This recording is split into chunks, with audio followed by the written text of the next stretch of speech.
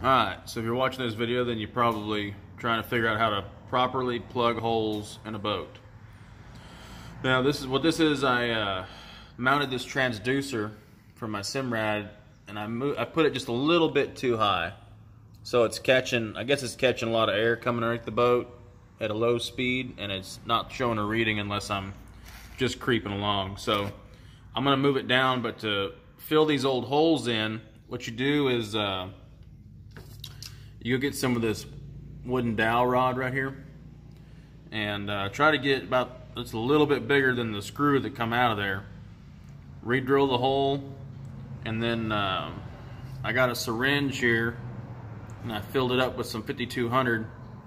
That way I could really squirt it in the hole. And you see I already squirted it in the hole here, and I've already put the peg in on this one, and this one's about halfway in. So all you gotta do is cut the peg the same length as the screw that come out of it, which in this case the screw as long as the transom is thick. So I just reamed the hole out. I put the 5200 in the hole and on the peg, and then just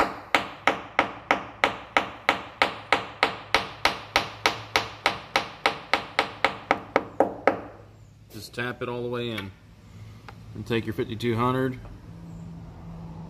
just kind of cover the hole up a little bit. That's how you properly seal up a hole in your boat.